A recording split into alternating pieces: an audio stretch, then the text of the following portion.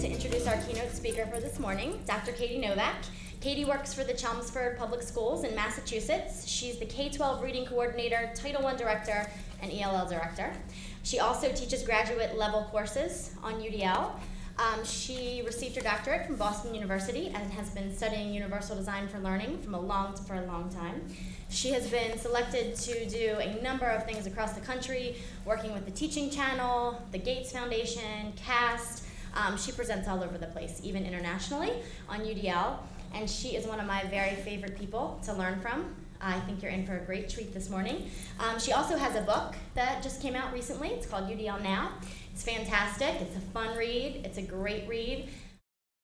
First of all, while we're figuring this out, I just want to let you know that all materials that are on this presentation and accompanying handouts, I created a web page. It's www.katienovakudl.com/Baltimore. And I'll go there just in 1 second so you can see it, and that way if you'd prefer to follow along on your smartphone or your computer or your iPad, that's perfectly fine. I also added a bunch of additional optional tools that you might want to kind of check out while I'm talking if I talk about something that you want more background on. So we're going to pull that up really quickly. Also, how many people here are on Twitter? Okay, I might have to do some marketing for Twitter here. But if you are on Twitter and you want to chat throughout the session, just use the hashtag UDL and I'll be checking it periodically. So if you have a question that you don't want to ask in front of everybody, you can just tweet the question and I'll address it throughout the presentation. Awesome. There we go. So if you check it out, it is www.katienovakudl.com and then just /Baltimore. And this PowerPoint will be on it, a handout will be on it that you can see, and then again the supplementary links. Okay, so just to kind of give you a little bit of background on myself, this is a picture of me in 7th grade. And I know you're probably thinking I was a child model or something like that, because I was blessed to have both cystic acne, a bad perm, and braces at the same time. But in 7th grade, all throughout high school, I was not a stellar student. I did fine.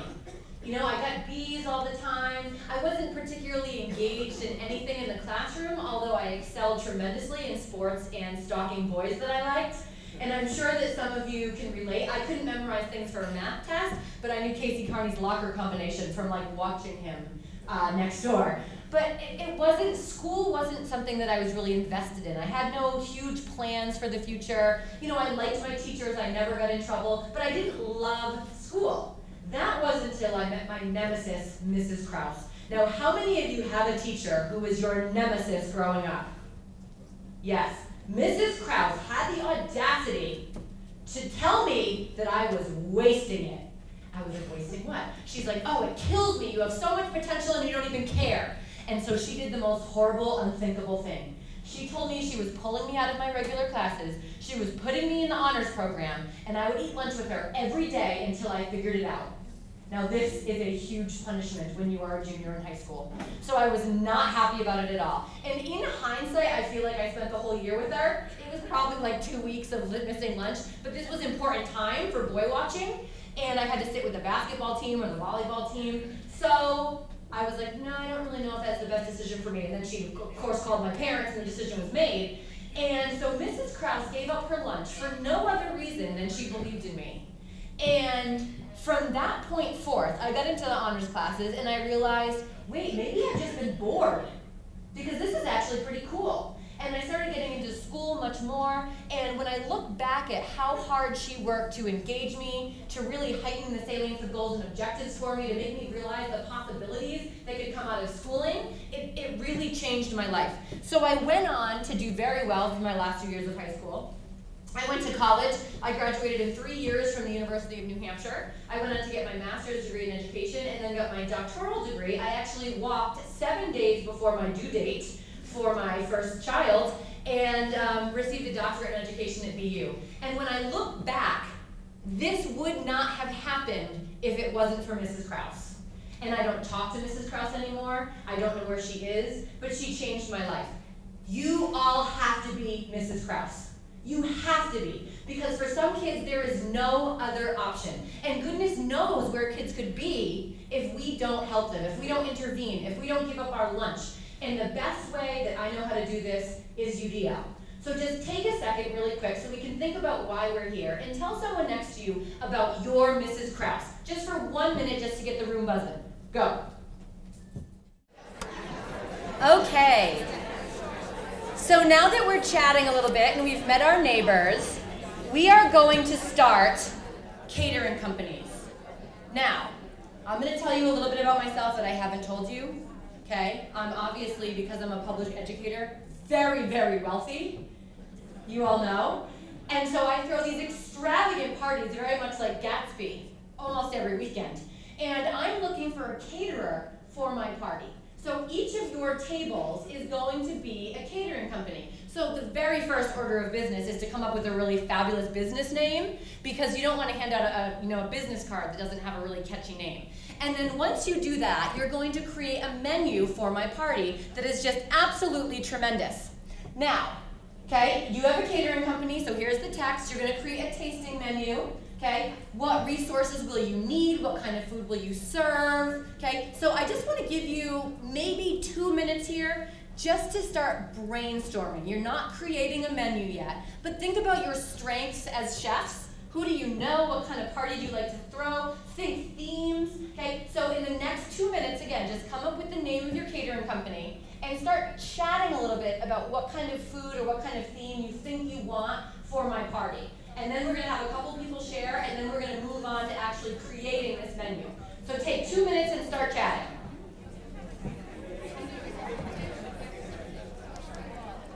Working. And if you want to look at the handout, which again you can see on my website, the second page of the handout says the Dinner Party Challenge Icebreaker. And it has the objective there, and then it talks about the background information a little bit, but then you have the following options as we move forward. Okay, you can choose to work, alone or in a small group. If you feel like, you want to compete against your table, go for it.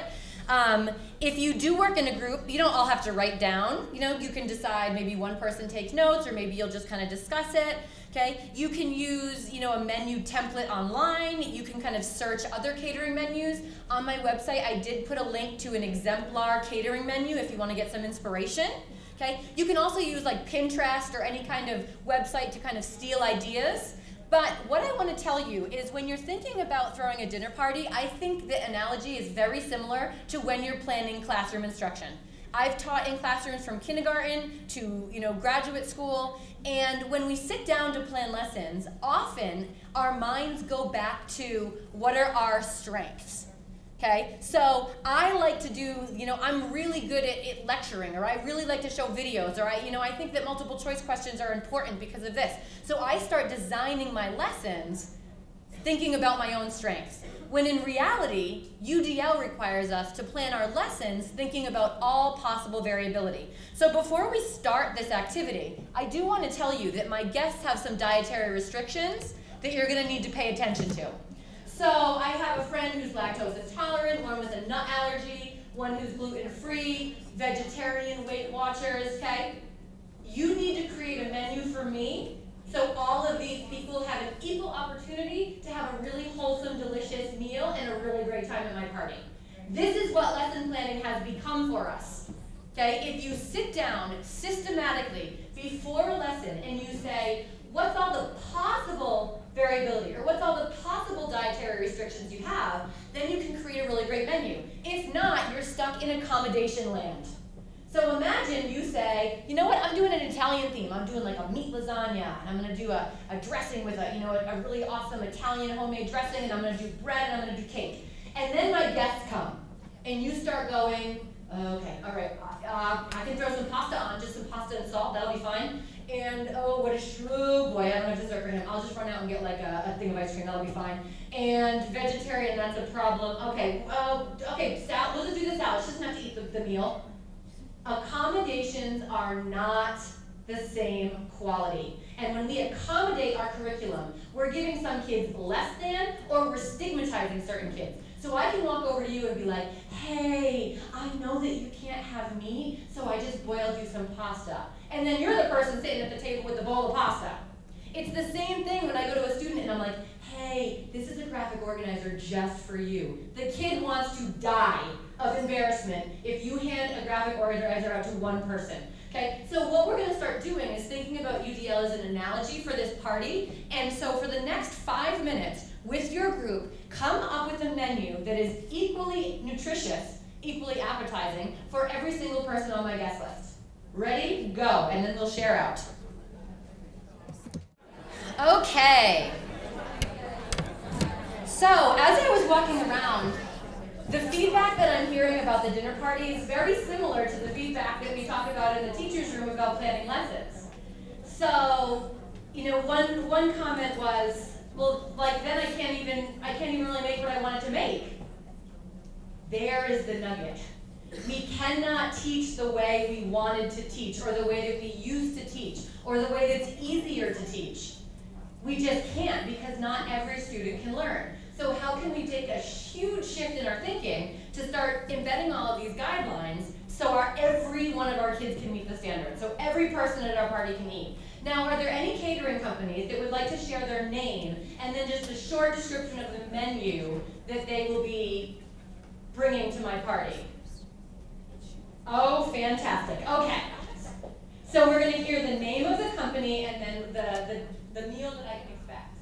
Well, there were 8 of us, so we first called ourselves the Crazy Eights, but then we spelled it A-T-E-S. Okay. I love the pun. We specialize in themes, and all kinds of themes, and so we hooked on to 4th of July, because we thought you would want to have a 4th of July party and fun themes. And then we did it in bars. We did a fajita bar with a lot of options, gluten-free, tortillas or not. We did, let me start. We did an appetizer bar, and you can imagine, just lots of options in those things.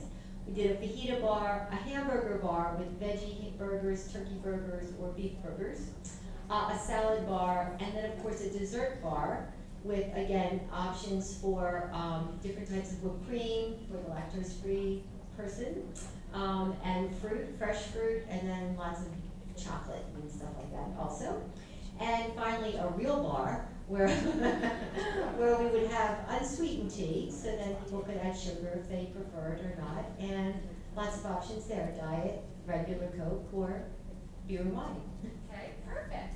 So what we're talking about here is providing a lot of different choices for everybody. So nobody feels awkward when they come back with their plate, because they've had full opportunity to get the same things as everybody else. And no one has to talk about dietary restrictions. I don't need to sit down and be like, why do you only have lettuce on your plate? And I'm like, oh, I actually don't eat meat, and everything has meat in it.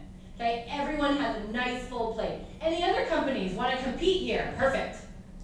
Our company is entitled Freshly Delicious, and we specialize in providing diverse menus to meet every one of your guests' needs.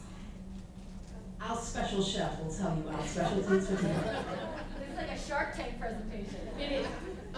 Just so everybody knows, this was very easy because my mother has celiac, my husband has lactose intolerance, so does my daughter. My sister's an organic vegetarian, and so is her daughter, and my other daughter's a regular vegetarian, so every meal in my house is like this. Okay, so anyway, first of all, our webpage will have a picture to show that we do not cross-contaminate, all right? Because if the knife is used to cut the mango, you're done, right? Okay. So we decided to set it up with in a course type menu, starting with appetizers, and we decided to do a mixed bag, all different types of hummus, and of course using non-GMO soy.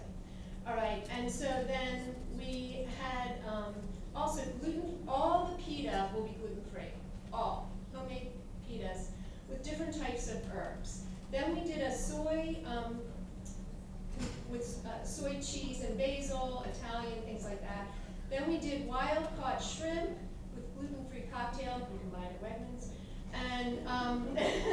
and chicken strips, and we would make our own marinade with level B,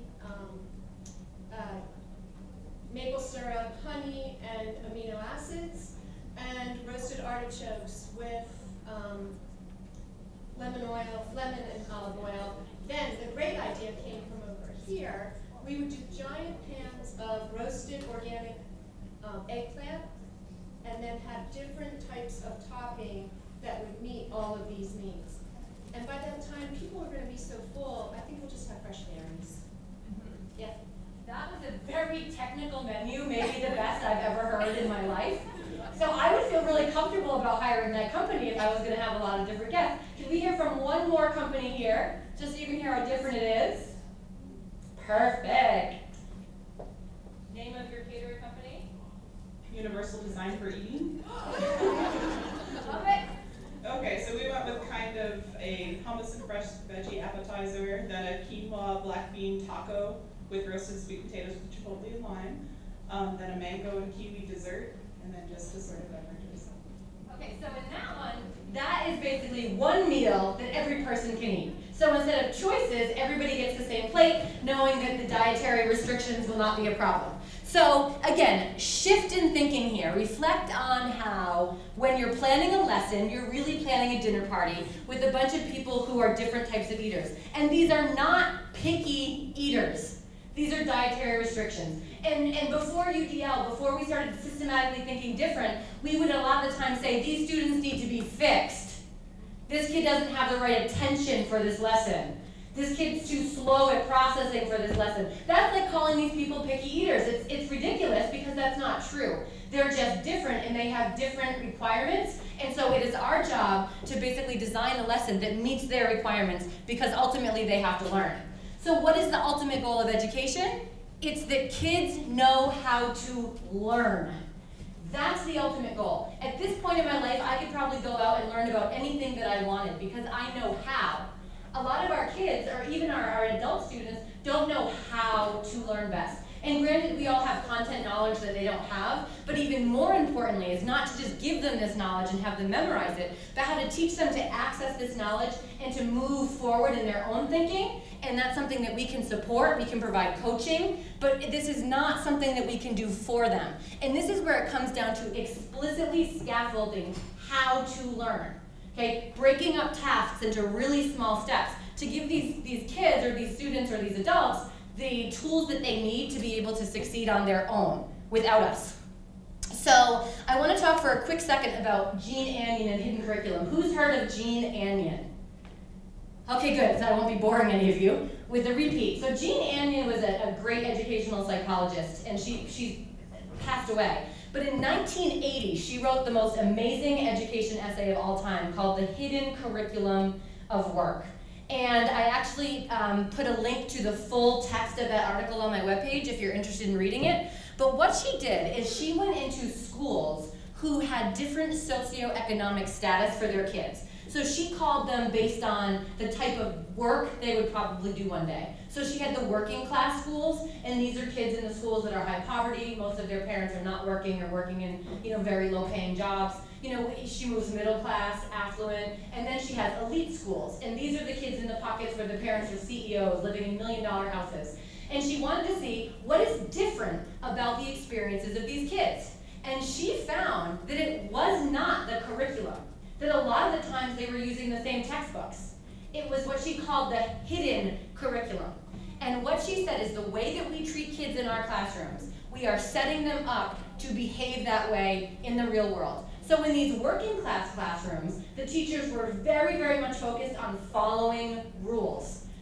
This is our routine, we do this at 9:07, you will sit down, you will not ask why we do it, hands up, no time for questions right now, it is not time to go to the bathroom. When they walk down the hallway, we will be very quiet, we will be one behind each other, and it was really stressing on following routines. And she's saying, this is setting these kids up to work in jobs where you just do what you're told.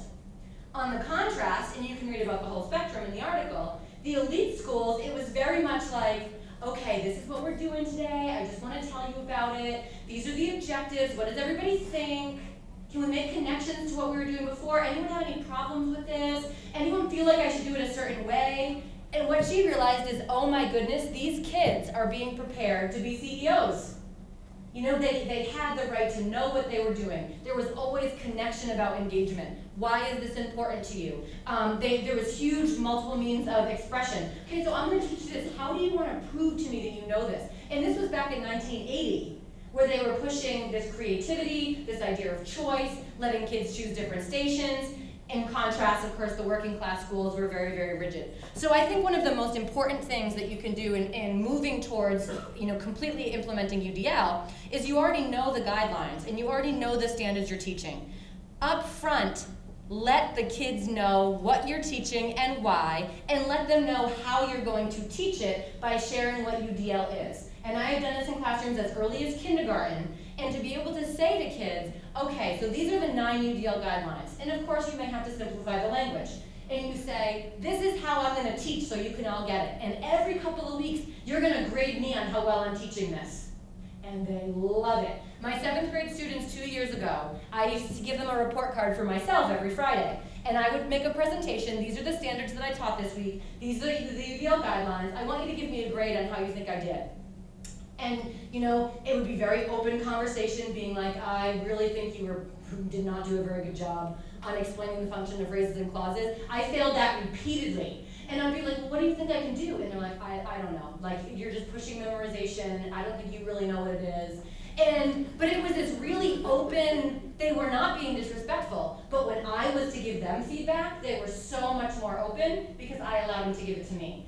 And for the end of the year, I got a C on that one. I never quite was able to get up there. But, so how do we meet the standards, okay? We know Common Core, actually, in the section application to students with disabilities, they mention Universal Design for Learning as the strategy to make sure all kids are able to access these rigorous standards. And, the guidelines are broken up into these 3, basic frameworks here. And so when you're thinking about how can you provide this information to students in a way that they think it's important, and that doesn't mean they think it's fun, they think it's important. And one thing I've heard through presenting is, oh, you can't make everything fun, everything can't be bells and whistles. Of course not. But if you can't make them realize why they need to know it, then why do they need to know it? Okay? The second is making sure that you represent it in multiple ways. And of course we know how to do this. You have text, sometimes you have movies, sometimes you're talking, sometimes kids have a choice. And finally, the expression. How are they going to let you know that they've learned something? And when I kind of looked at the Common Core standards, and when I looked at the state standards, I realized there's really 2 different types of standards. And these lend themselves very differently to UDL guidelines. So the first, we have content standards. So this is what kids have to know. So I just went through the Massachusetts social studies curriculum and just pulled out an example. Kids need to be able to explain the meaning of the stars and stripes in the American flag and describe the procedure for, taking care of it. There is nowhere that says they have to write it. There's no way that says they have to present it, verbally. They could write a poem about it. They could make a Facebook page pretending they're the flag and presenting it that way. They could do a series of tweets. They could go on and do a presentation. They could make a talk show. Alternatively, you could teach it to them in a million ways. They could watch a video, you could just explain it and demonstrate it, you could have a veteran come in, you could have them research it on the internet, you could give them different choices. You go over there on the internet and check it out, here's a really cool article, you can sit and listen to the veteran. Okay, there's no oversight as how you do this. And this is where you can add all of these choices and say, hey, I'm going to teach it to you in a bunch of different ways. You're going to give it back to me in a bunch of different ways. There's total freedom. It's going to be awesome. On the contrast, sometimes we have performance standards. This is when they have to do something. And a lot of times people hear about these and they're like, yeah, you can't really UDL reading. Or you can't really UDL an essay. They have to do it. They have to take a state standardized test. We cannot move away from it. We can't make it UDL, but you can.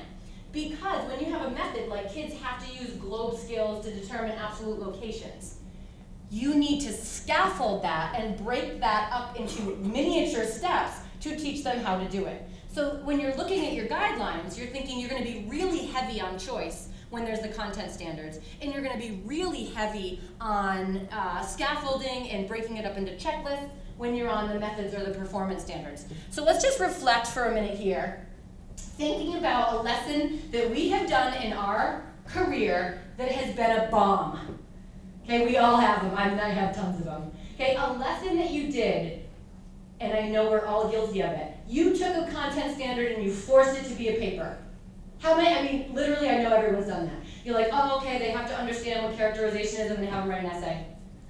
They have to understand, the Declaration of Independence, I'm gonna have them do a speech. Okay? Take 2 minutes and think about a time and let the guilt set in, and then I'm going to tell you how to release that guilt because it will never happen again. Okay, so talk for just a minute. So when you're thinking about your standards, and having conversations, this is the same that I hear everywhere that I go. It's always that, well, they have to know how to write, they have to know how to read, they have to know how to complete these math equations. They do, and that's a standard. But there are also standards that are content standards. And if, for instance, I really want to focus on, in English, the idea of point of view, a character's point of view, okay? If I require them to write an essay on point of view and they fail, is it because they don't know how to write, or is it that they don't know what point of view is?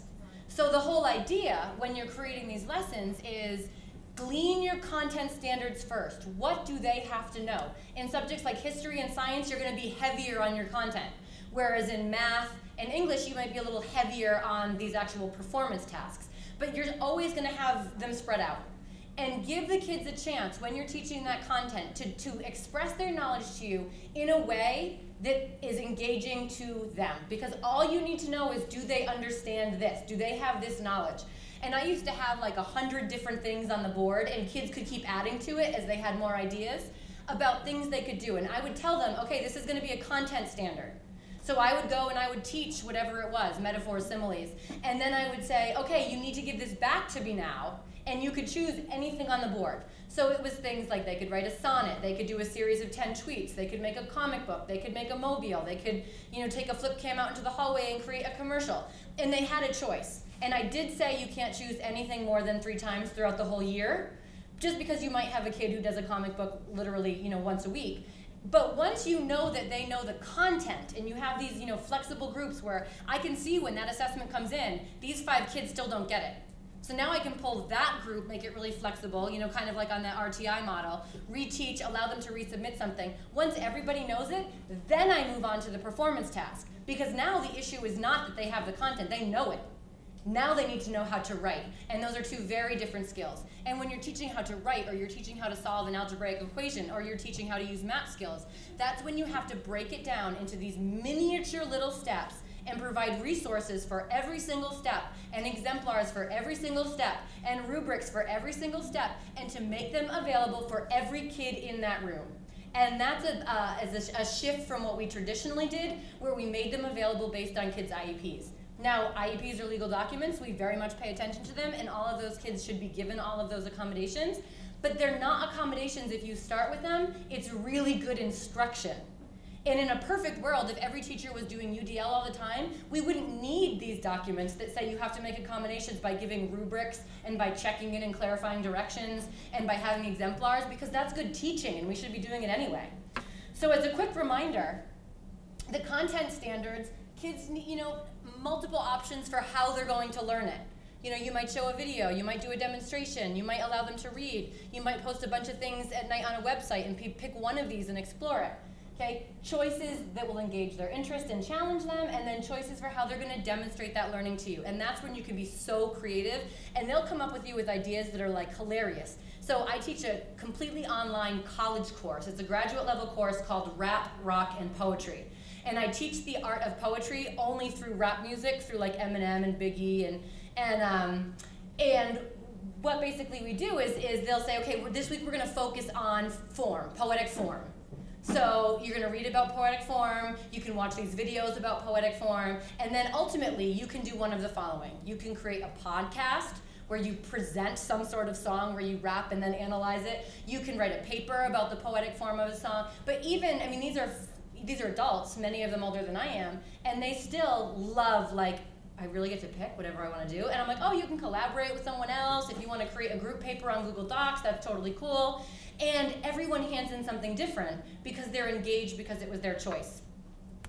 Method standards, on the other hand, okay, they do have to complete a task in a specific way. We know what a great writer and a great paper looks like. We have to teach that to them. But we can still provide really flexible ways of presenting that content. We can still scaffold and provide work samples, and we can still do graphic organizers and rubrics, and constantly provide mastery-oriented feedback, constantly walking around, constantly monitoring those formative assessments to see who still needs my support. So we're going to step back really quickly, and we're going to do a little activity, because I think it's always important to kind of bring it down to a personal level so you can help generalize and transfer how important this is for kids, because learning is like their whole world. So when you think about content standards and method standard, I feel like I need to present something called like UDL parenting, although I have like no at all skill to do that. But when you're thinking about your own personal life, a lot of the times we make requests of people in our life that are content standards, and sometimes they are method standard. And I will tell you, people will always prefer the content standard.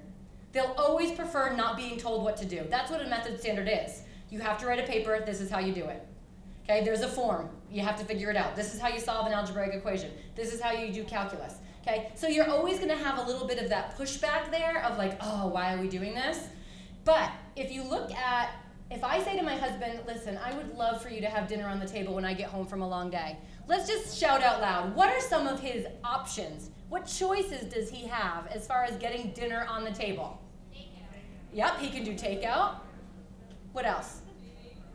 Oh, a TV dinner. Loved those back in the day. Hire that catering group over there. Yeah. Yeah, he could hire catering, because again, that's very much within my budget as a public educator.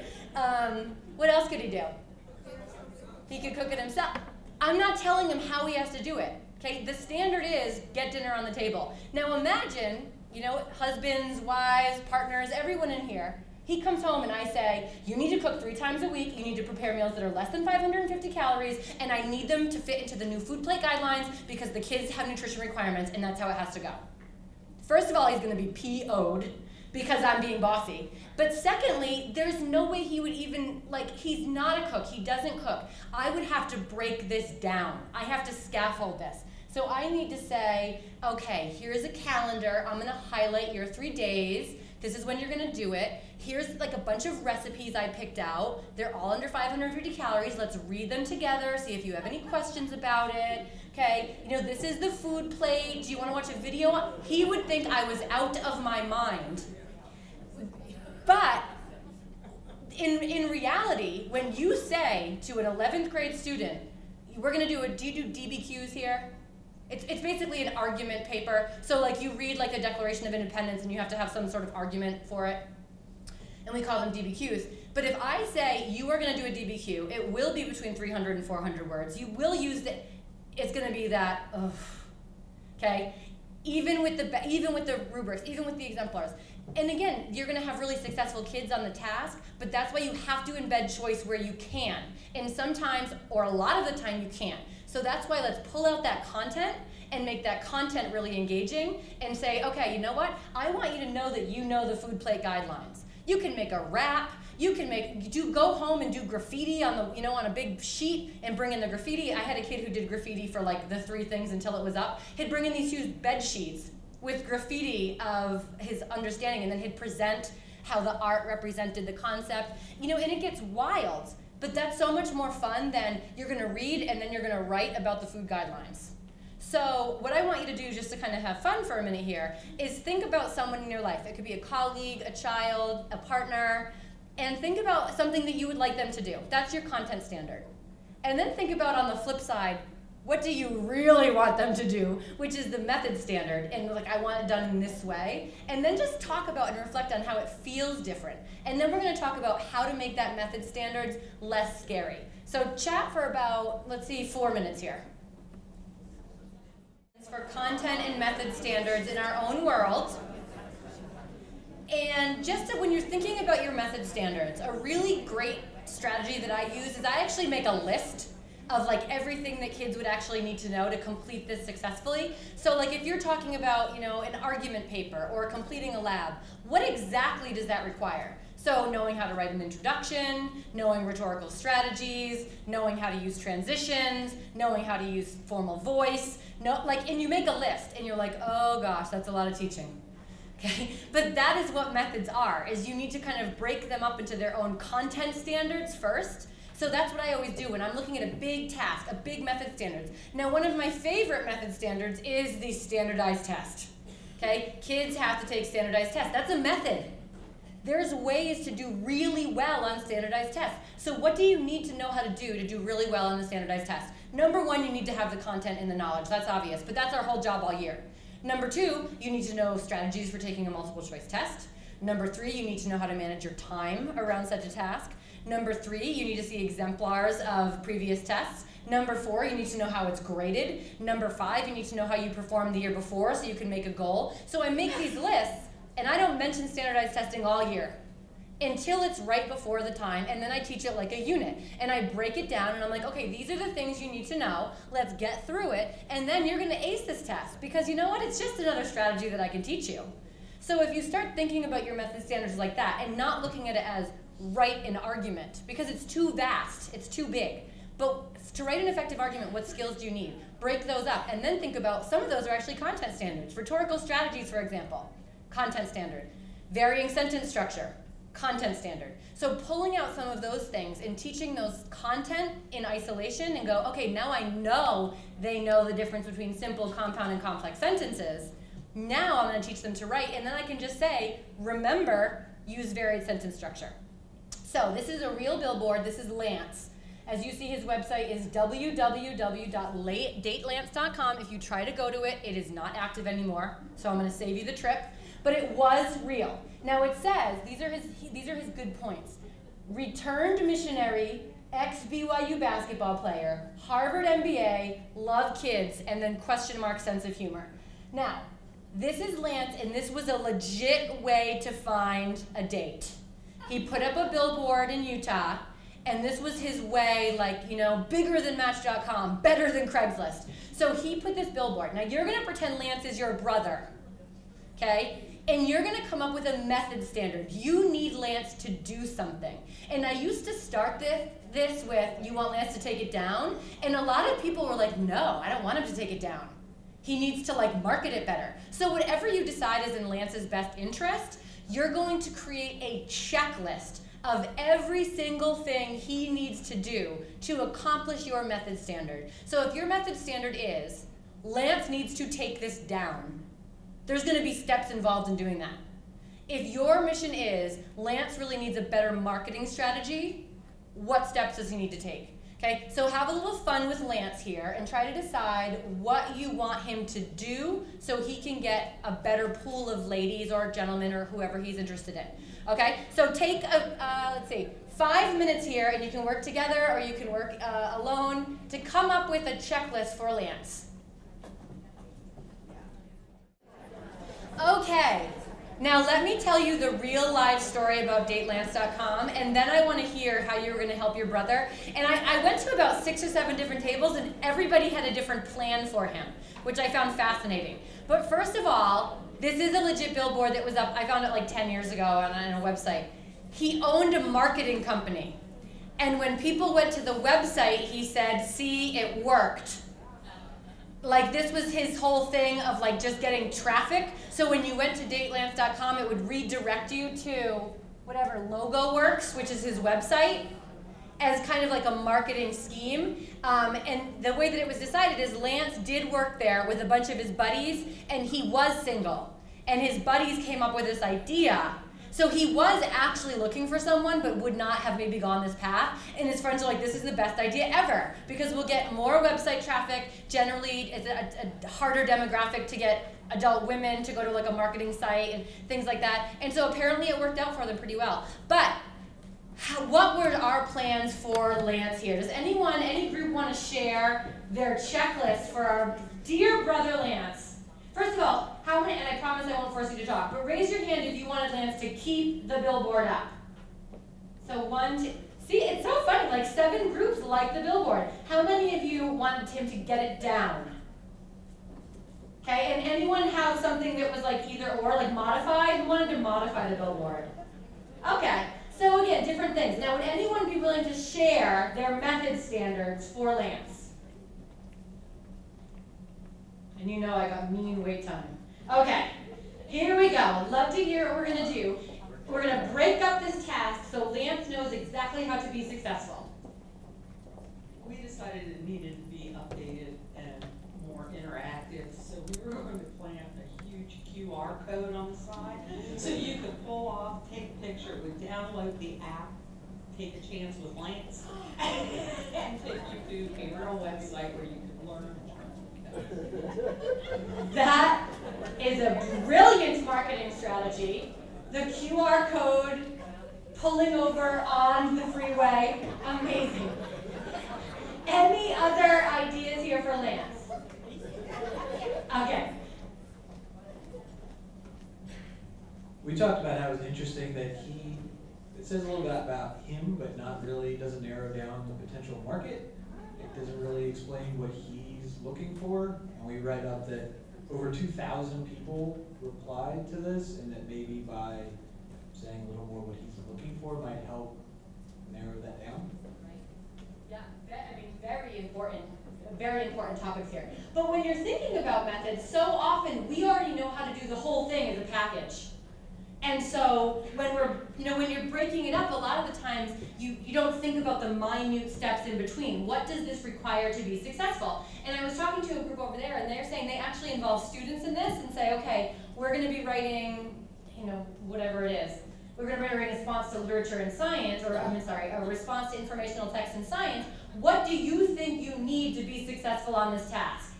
Have the kids come up with the first ideas, then of course your content expertise, there's things that are there that they might not know, and kind of add them in. So yeah, that's a really great start. You will need to know format, you will need to know transitions, but also I need to teach you this. Also, I got a couple of questions just about math in general, saying, okay, I get the idea behind this makes a lot of sense, but in math, sometimes it's just x plus 2 equals 4, what is x? And so the math teacher that I've worked with for many years is amazing at UDLing out math. And what he'll do is you take a concept like we were talking about surface area.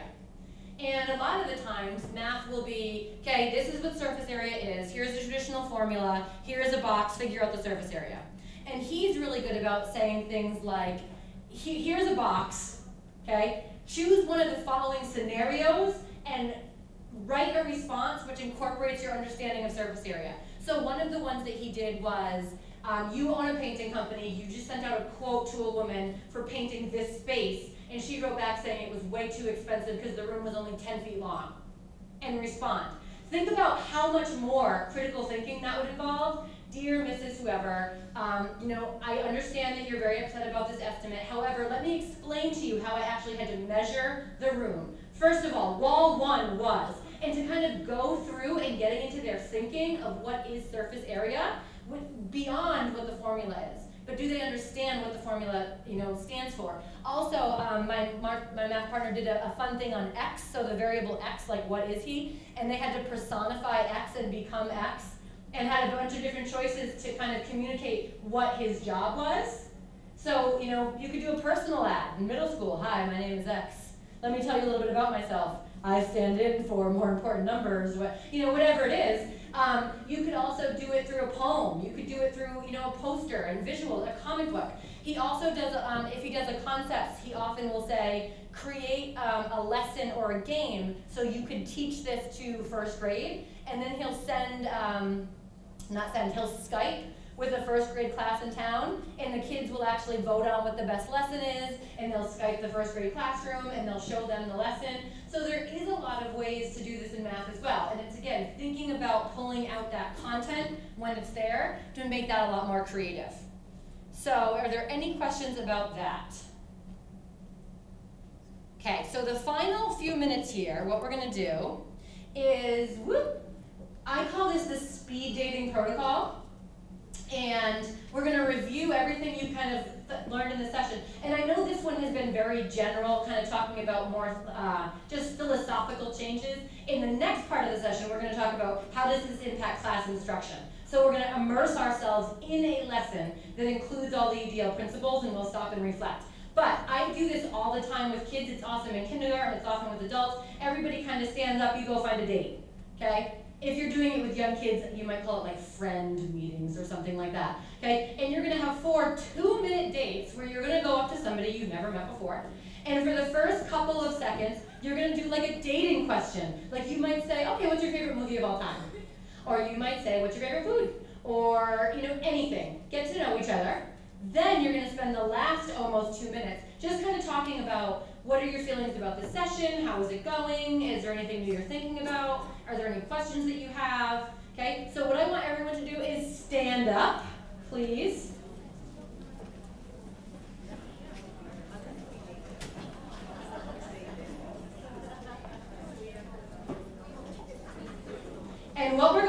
first is, without talking, you need to find everyone in the room with your same birthday month. Without talking. Let's see this work. Congregate. Find everyone with your birthday month in the room.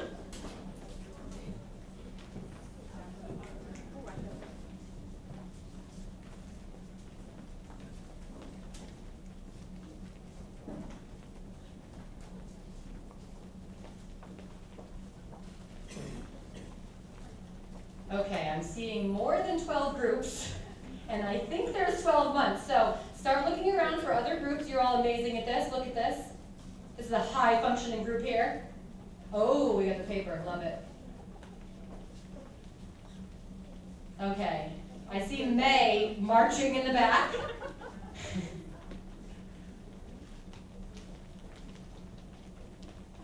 Wow, this was fast. Okay, we'll give it 30 more seconds and then we'll see how it shook out. Okay, when I say your month, you're just going to give like a woo or some sort of noise. Okay, where's January? Sweet. February? March? Oh. March doesn't seem very happy about their birthdays. April? May? Wow, that's a big group. Happy birthday. June? July? August? 2? There's only 2 of you. That's amazing. September? 2 of you too. October? Wow. We need to do some sort of study on this birth month here. November? And December? Okay. Your first date is going to be with someone who is in your birth month. Okay, I'm going to put my timer on 2 minutes. If there's not an even number, you can do 3 in a group. That's totally fine. Start talking about UDL and don't forget your getting to know you question. Ready? 2 minutes. Go.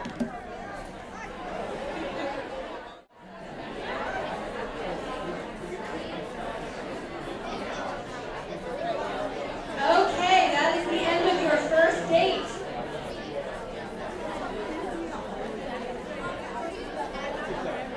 Okay. Now you're going to find a new date for the next 2 minutes, but first we are going to group, you are allowed to talk on this one, we are going to group by your favorite ice cream flavor. Go. You can talk.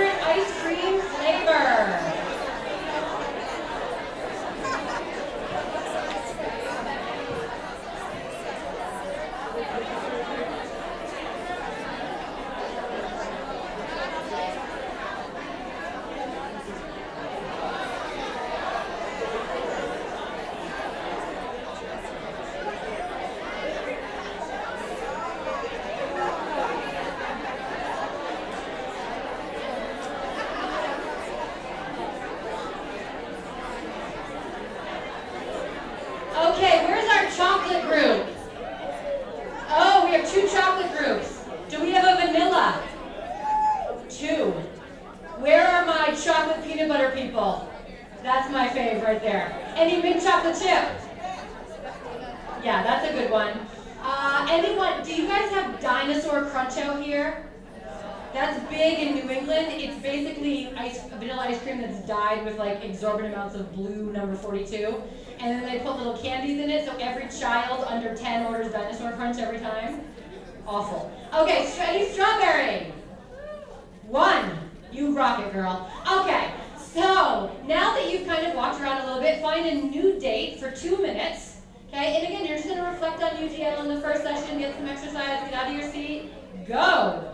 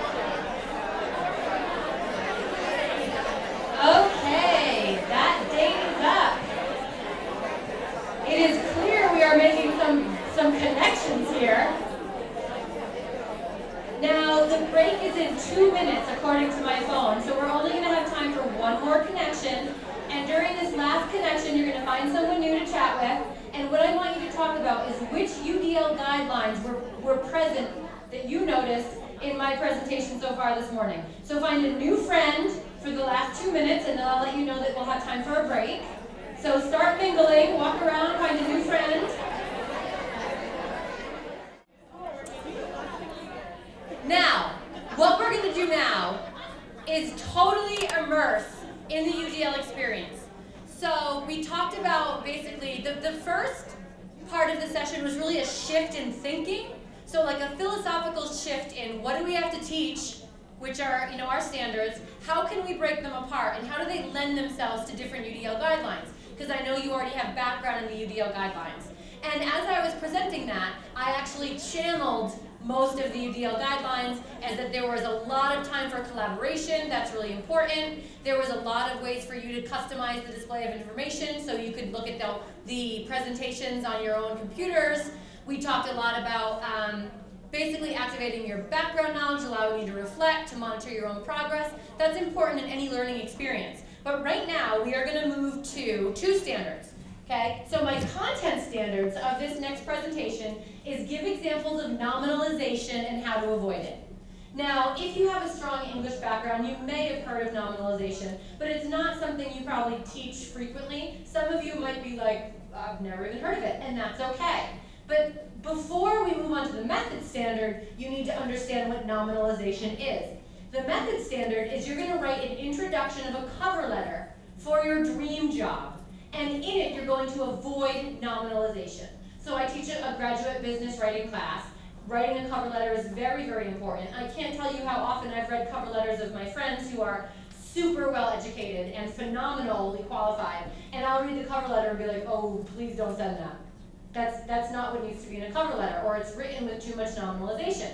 Okay, so what we're gonna do is I Googled like unique jobs, because I always think it's fun to have like these engaging options to understand what you're doing before you apply it to something really important to you. So there is a real job of a dog food tester. There's humans that try dog treats. I think it would be amazing. Next, jelly donut filler. I could waste some minutes doing that. Okay, there's also golf ball divers. These are people who work for the resorts who have to go in to get all the ones in like the water. Citrus fruit colorer, real job, okay? This is, what they do is they pick fruit like oranges off when they're like kind of like shrivelly and brown, and then they inject them with chlorophyll to make them look fresh. And this is a job to be the colorer. Or you can choose an educator, like a real cover letter that you would write, but I always like the option to kind of be out there. So, I'm going to immerse you in this lesson, which I designed for my graduate students in business writing using the UDL guidelines. Now, the first thing you need to know is what is nominalization. So what I'm going to start with is just a video, because some people it's great to watch a video, and this provides the background information that you'll need. Then we'll go through some scaffolded practice, and then I'll go through how to write a cover letter. So we're just going to start with this video, which is so practical if you teach in university at all, or if you teach older students. This is so important for communication. So this is just a short video, 5 minutes, but we'll give you the background information you need to be able to move on with this lesson.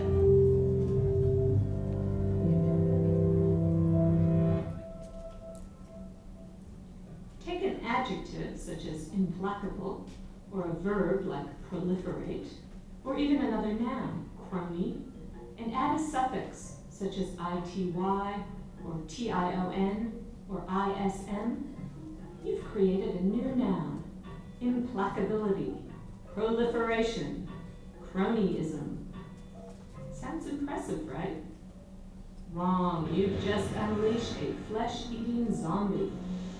Nouns made from other parts of speech are called nominalizations. Academics love them. So do lawyers, bureaucrats, business writers.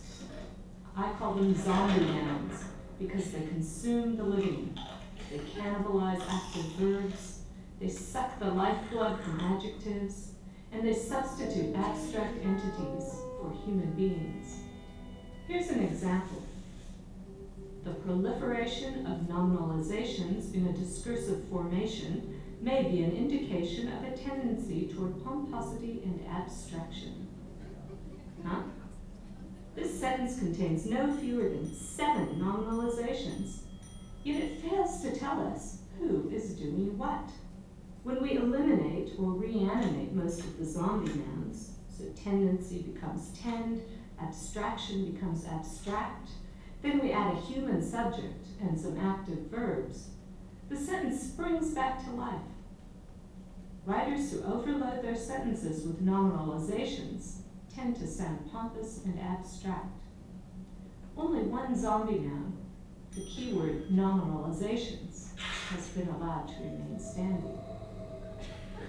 At their best, nominalizations help us express complex ideas, perception, intelligence, epistemology. At their worst, they impede clear communication. To get a feeling for how zombie nouns work, release a few of them into a lively sentence and watch them sap all its energy.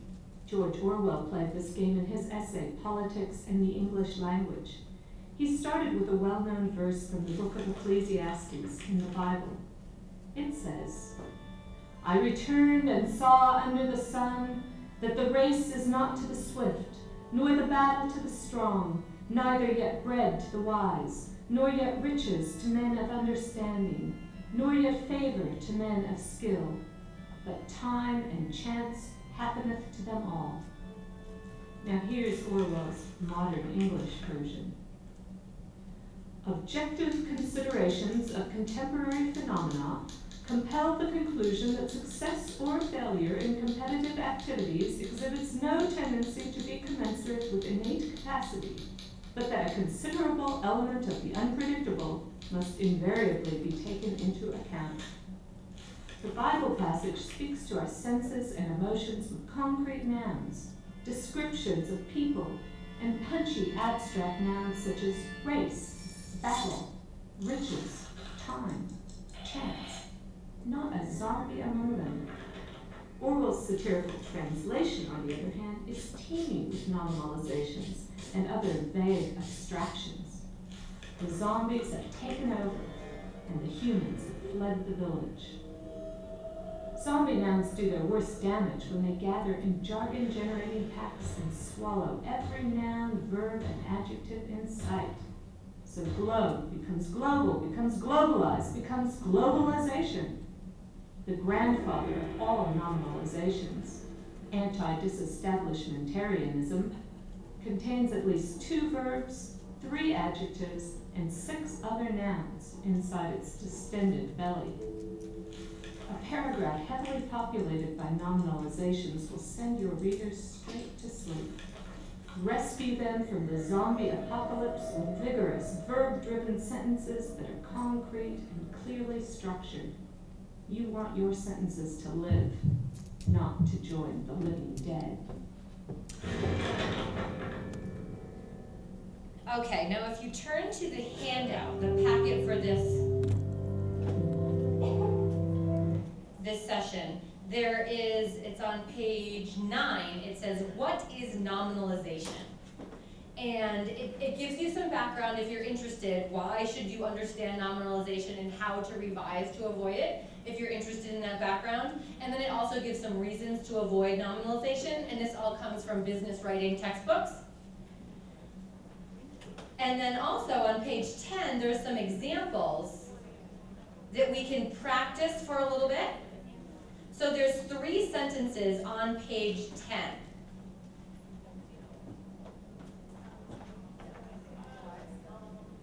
In the packet. Whoa, what is happening here? No, the handout is online on the web space. Yeah. So if you go to Novak, udl.com/Baltimore, you can see a copy of it. I'll project it as well. I just have to find the internet here. Okay, Safari. Okay.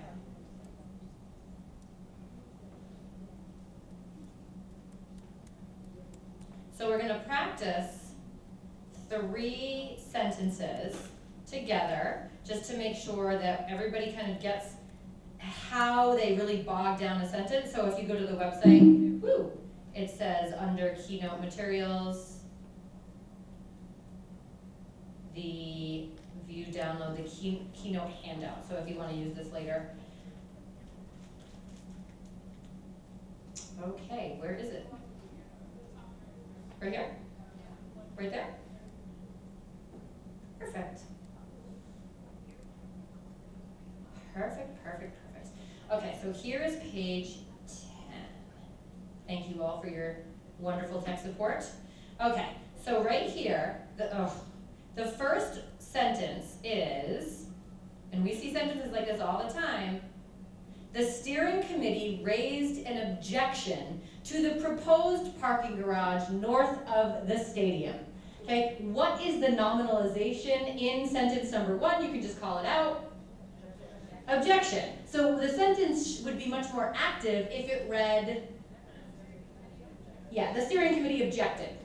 Okay, that is really tight quality writing, and a lot of the times, you know, we're guilty of it ourselves, but especially our students, they think it sounds smarter to use bigger words. And what ends up happening is they start adding nominalizations because they want to up their word choice, but they end up really losing out on their meaning because they can no longer express their ideas clearly. Okay, so number 2, until well into the 20th century, the judgment as to whether same-sex twins were identical or fraternal was largely based on appearance. Okay, and there are a couple in there. So what are the nominalizations in sentence number 2? Judgment. Appearance. Okay, so think about it at your tables now. We won't do it out loud. How could you revise that sentence? You can either write it or say it out loud to avoid nominalization.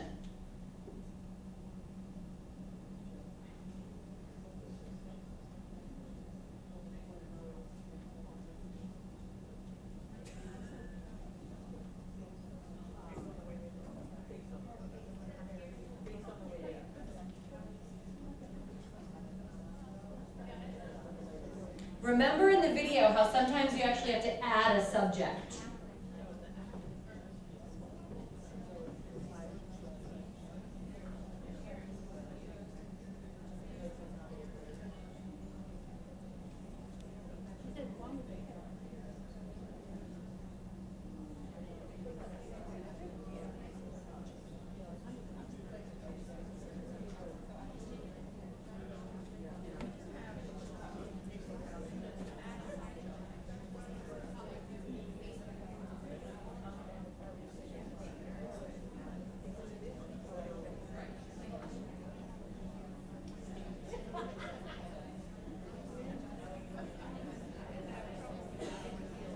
Did any groups come up with how to do it?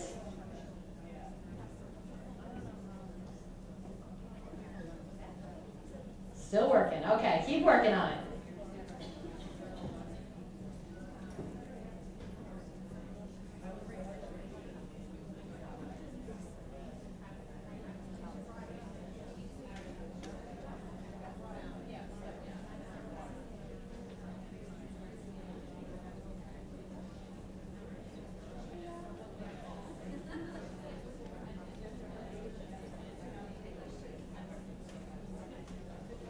So the first step a lot of the times is a lot of these sentences are written in passive form, so there is no subject. So we need to add a subject. So if we change judgment to judged, who judged? Yeah, people is fine. People judged, okay, so that takes care of that part. What about appearance? How can you tighten the word appearance? Talk about it in your groups for a minute.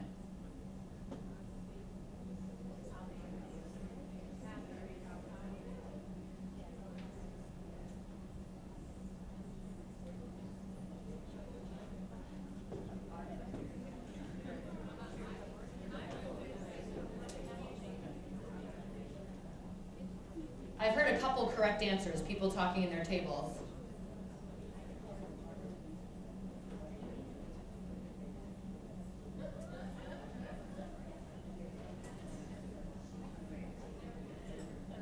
Did anyone come up with something like, until the 20th century, people judged as, whether same-sex twins were identical or fraternal based on how they looked or based on how they appeared. It's just much more concrete, and it gets rid of some of those abstract nouns. Nominalization, hugely important with our ELL population. Some languages do not have nominalization in them. If you have a student that comes from a language where there is no such thing as nominalization, and they are reading nominalizations, you have lost them. There's nothing to translate from. So some languages are written, completely in just subject, verb, very active, and they don't take these verbs or adjectives and transition them. So again, we want to avoid these nominalizations. Now I'm going to show you a very typical cover letter. I see a lot of these, okay? And again, some of you are going to look at this and go, oh my gosh, that's like a cover letter. Okay, given my admiration for ponies and my lifelong love of the art of massage, I felt excitement when it came to my attention that you had availability to begin the hiring process for a mare masseuse at the Holistic Horse Hotel. I believe my qualifications, education, and experience make me a perfect candidate. Please allow the following communication to serve as a demonstration of my interest in the position. That's like half the cover letters that I screen for positions that I'm hiring for. Use the, admiration, excitement, qualifications, communication. Nowhere here do I know what this person does. There's nothing active. Okay, I don't know how they found out about the job. I don't know, there's basic, my penchant for ponies and lifelong art of massage, but it's not direct, it's not action oriented. So as a screener, I'm gonna toss it because I need to be spoken to. I posted a job for a 7th grade English teacher a couple weeks ago and got 700 applicants. Okay, I don't have time to read nominalization. Okay, if you don't get to people right away, it's kind of like, oh my gosh, where is this going? I'm just going around in circles. I need somebody who's qualified. Okay, so what we're going to do now is, now that you kind of understand the content of nominalization, I want you to kind of reflect with your tables for a minute. What is nominalization? And if you think it would be helpful, go back into the handouts that I posted, or you can rewatch the video that's on the website as well, and just take a minute so you understand what nominalization is, and then we're going to talk about writing that cover letter. So chat for a minute.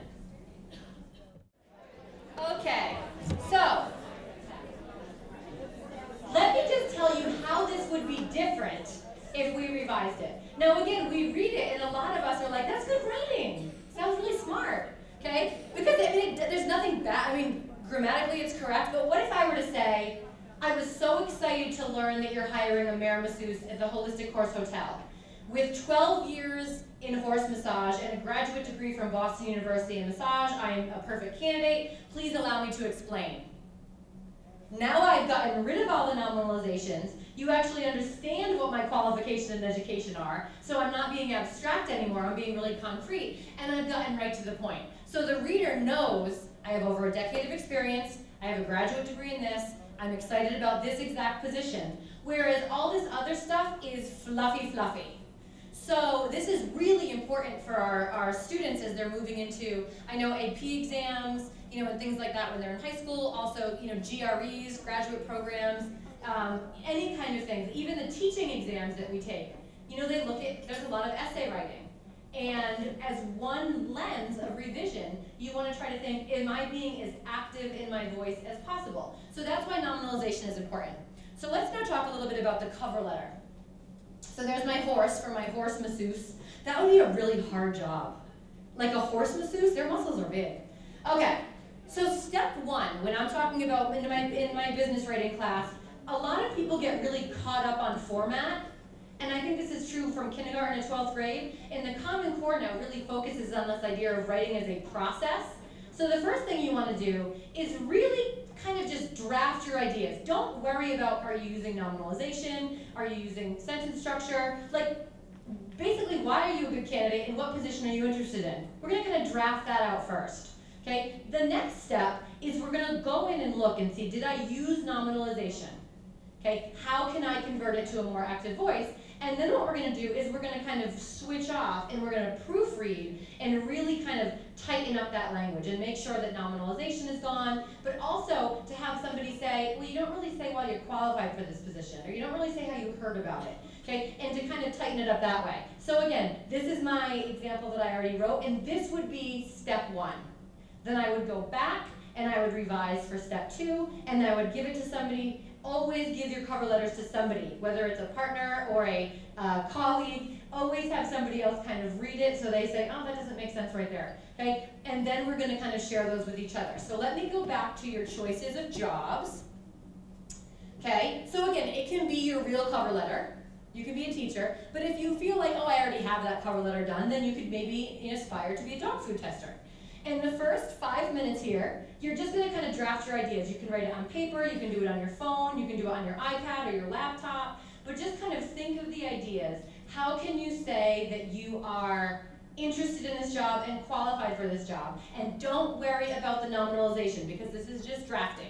You can work together if you'd like, or you can work alone. So 5 minutes, I'll walk around, come up with that intro as best as you can, but don't worry about the format or the language. You may begin. Okay, now, did anyone here, I went to that side of the room, and no one is aspiring to be a citrus fruit colorer? Anyone on this side? That is just not a popular, people are like ethically against making our fruit look ripe.